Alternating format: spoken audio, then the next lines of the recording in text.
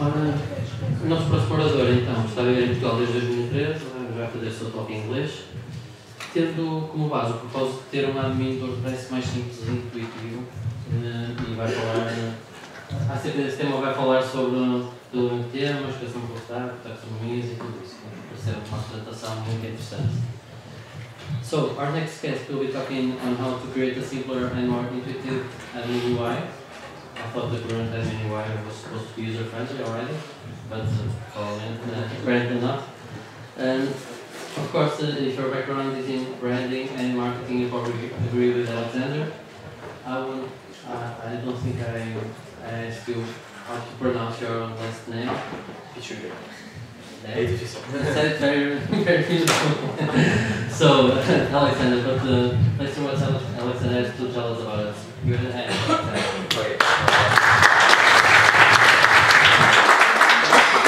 Okay, good morning everyone. I hope you're awake after the first talk. And I will be talking about the interfaces and using WordPress as the CMF, the management framework. It means that we're not talking about the blogs, it's more about B2B or business websites.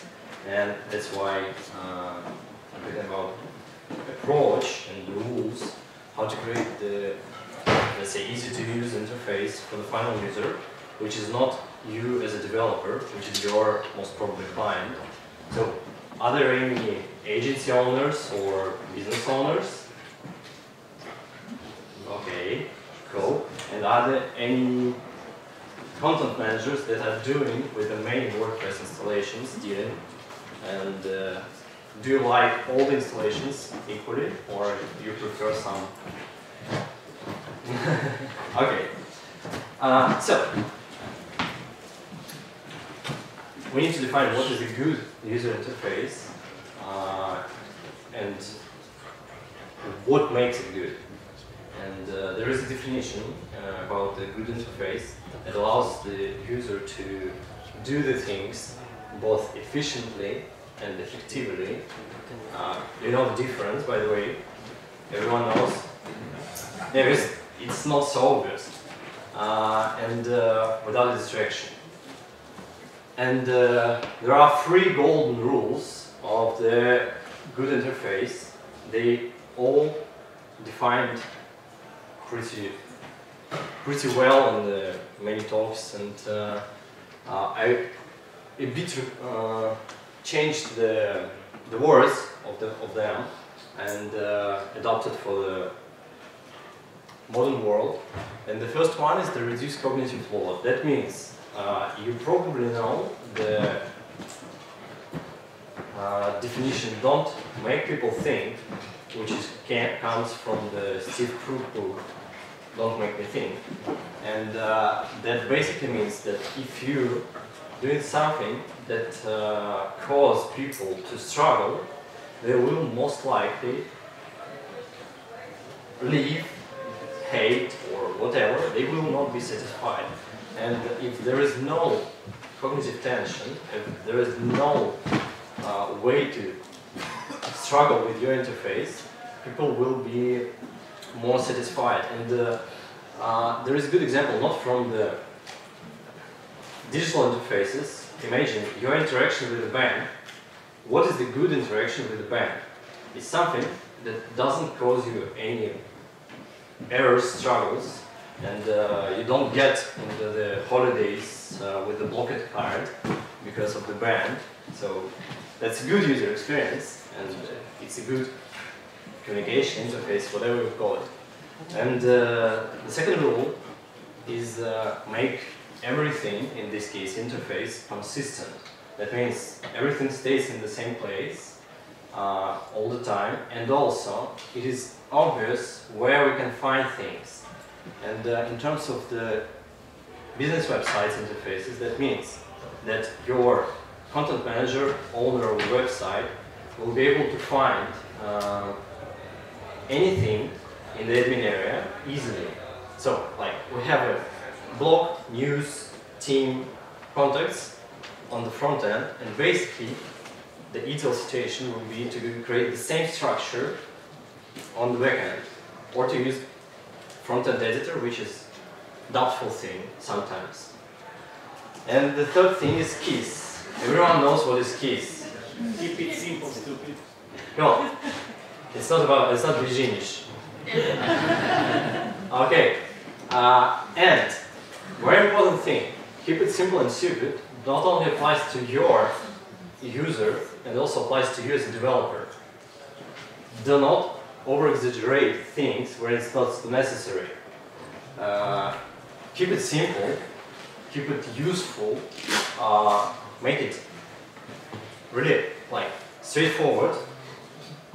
Be keys, not hard one. And I will show you some examples. That's basically I, as a developer, got into WordPress like 7 or 6 years ago. Before that, I was working with the UX design, front-end development, and so on. And then I discovered WordPress. At that time, there were no like page builders; they were just emerging.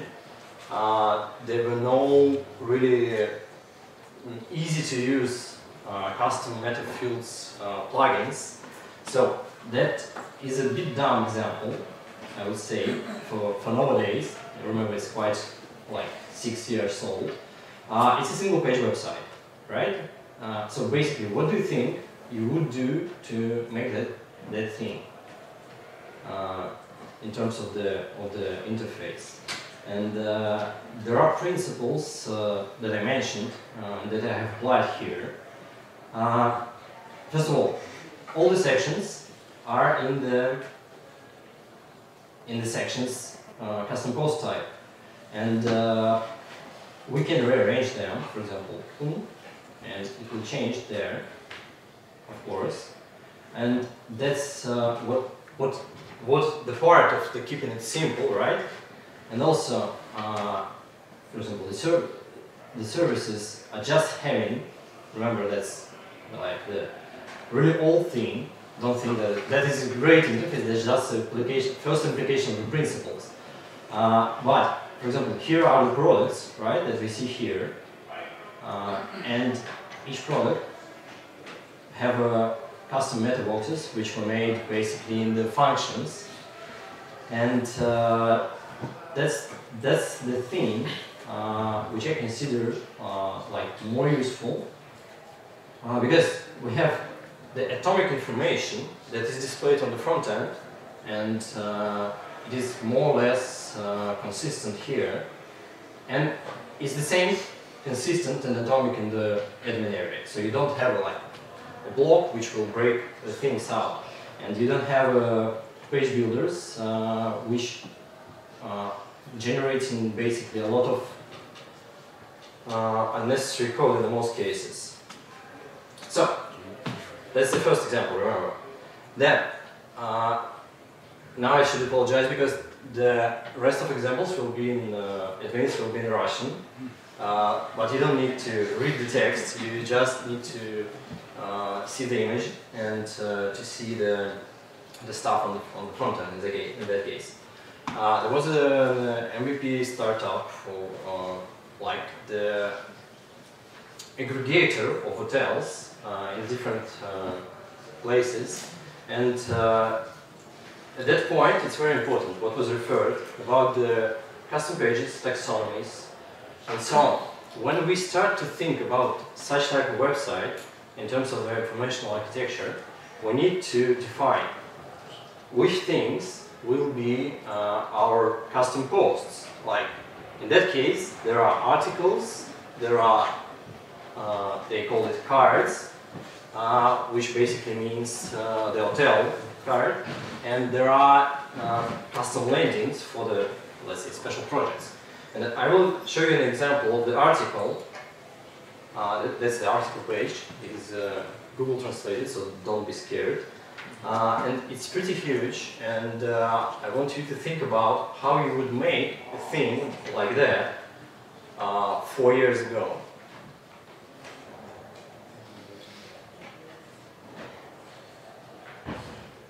It basically looks like, more or less, just a plain content area, right? But have you noticed one thing? have you noted one thing? That's here are the sections which are the definition of those sections. And basically, when you click on them, it's like the modern media approach. When you click on them, you get straight to the point. And those things are also highlighted on the front end. So you basically cannot grab them from the content. You should define them as atomic pieces. And when it comes to the backend part, it has the same structure with atomic pieces. We only have a definition here, like the excerpt. Then we have show it on the main page, the icon. You might see that on the front end. And then a lot of things which define the article. And yep, going back. Here, that is made with the flexible and repeated fields. That means that you can at any time edit any type of the content in any place, rearrange them, switch them, and basically change the stuff. So I'll show you.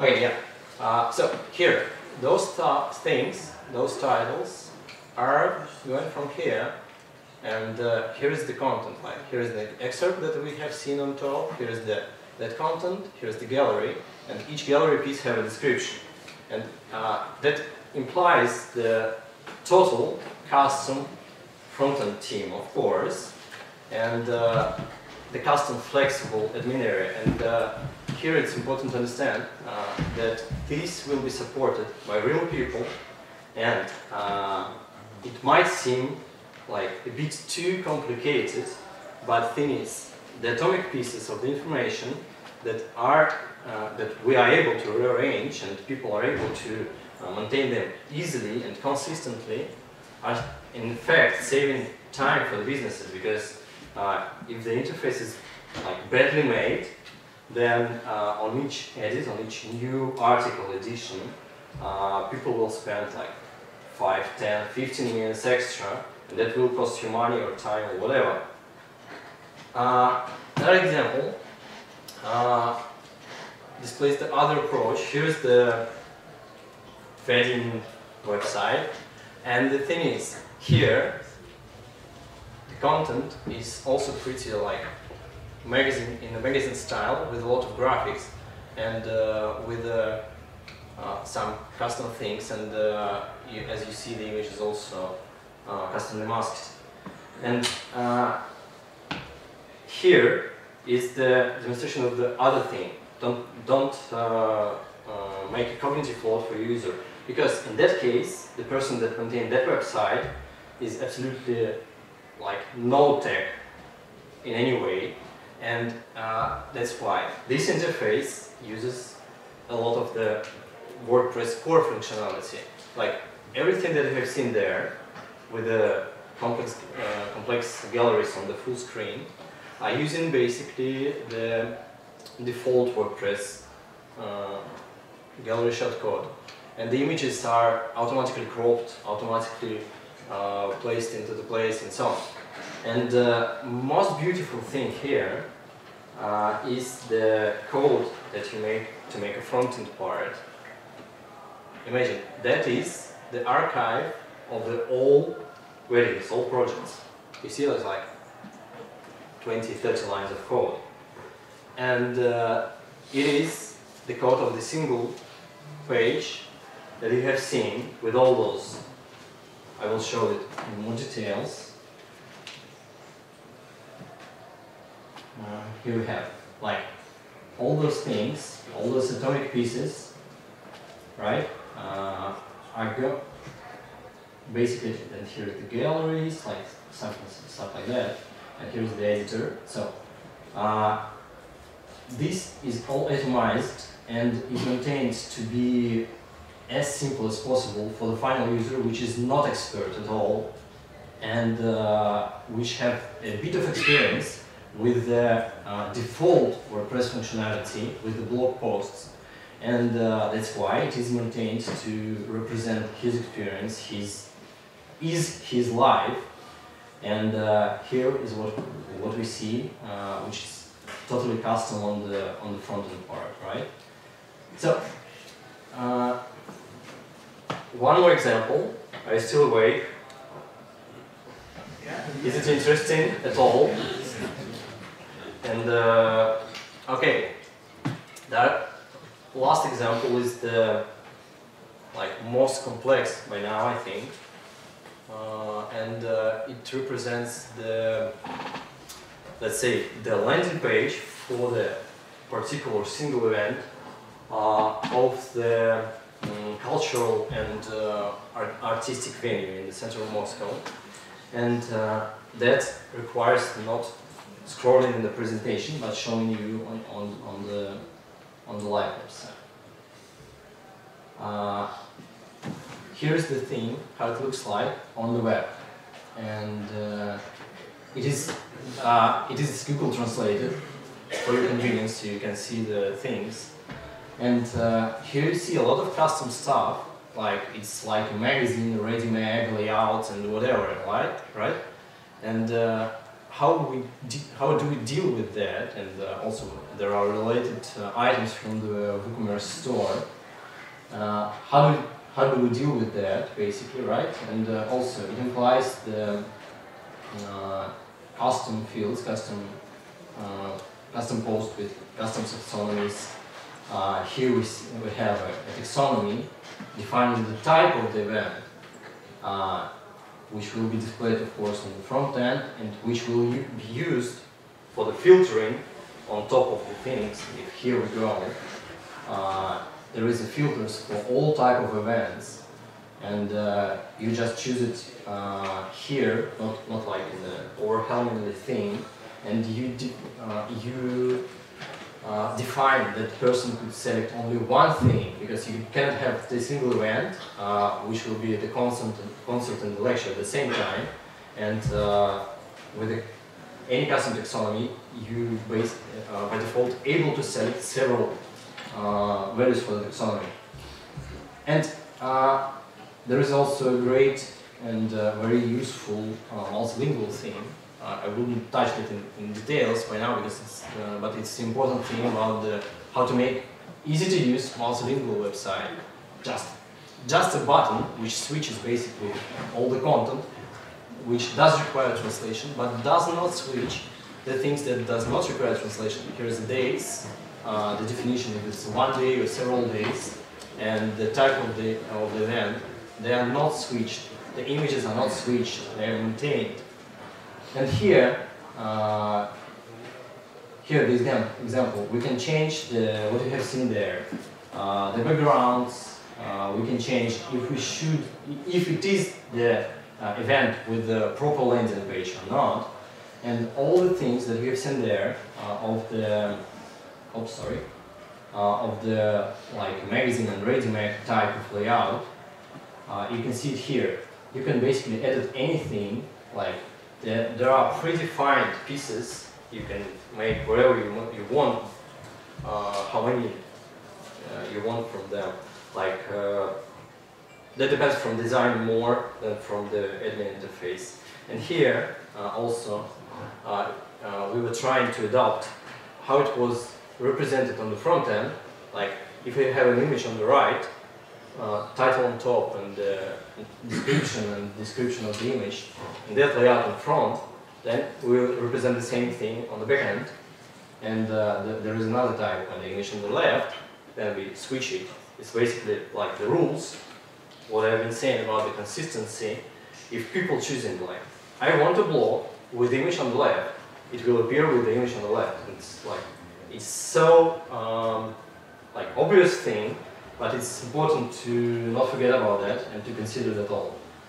And of course, most important thing that I wanted to tell about those things in this approach. You can make it all, that's like the greatest thing, you can make it all using only on WordPress core functionality. You will struggle a bit with the custom fields. I mean, it's tedious work. You basically will struggle one time making and understanding custom post types and custom taxonomies, but at the end, the reward is like great because you can make any kind of things and then you can apply on the front end complex filters. You can do whatever you want with the custom taxonomies, like you can create the versatile events calendars. You can create, for example, there was an example of creating the event booking calendar with the booking form with the several dates, several time slots, all made on the WordPress with the REST API and represented with the custom posts with custom taxonomies. And I was using ACF Pro, which is basically ease your life drastically. It allows you to create those repeater fields, and that is called flexible fields. Means that you make as many blocks as you want and choose the layout type, what I've been showing you.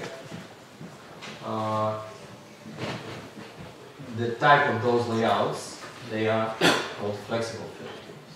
So that's basically it about this approach. I was trying to get into 20 minutes, so I didn't get into much details. So if you have more questions about the approach, about how to make those things easy, to ease your life, to ease your customer's life, and so on, please feel free to contact me. And don't forget that if you make the interface which is useful and easy to use, you won't be contacted in 3 years. Like, you made a website, can you change those things for me? I don't understand the thing here.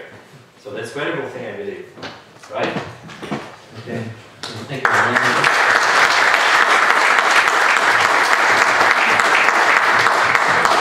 So please, if there are any questions. Yes, we have time for one question. For one? Okay. Everyone's still one at a time. I can ask something. Yeah. Do you in all your projects, do you take in account what the level of your client, or the level of knowledge your client has, so you can accommodate your interface to the client, or you just go always just as simple as possible?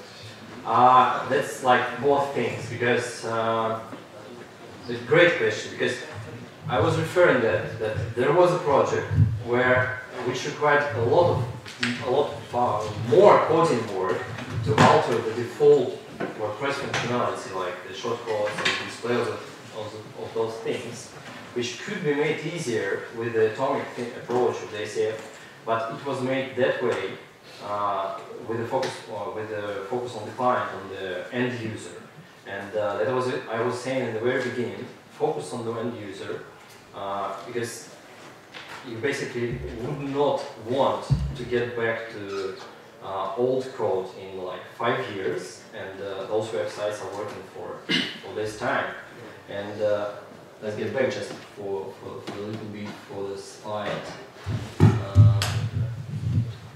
I think maybe someone want to recall it and take notes. So consistency means the overall information structure and the approach that you take minds the structure of the interface and information. Reduced cognitive flow means that you are thinking about your user. If you will maintain your own blog, you can do whatever you want. If you are focusing on the expert content manager, you can do more complex things and agree with them, but that's like that might be faulty road, because if you give a lot of complexity of flexibility to the interface, at some point it will break, always, because people are breaking things. And keep it simple and simple, it applies for you as well. I mean, don't overcomplicate. That's it. Like, if things could be made in a simple way that would not interfere, would not break, make it that way. That's it. Okay. Okay, thank you. Thank you.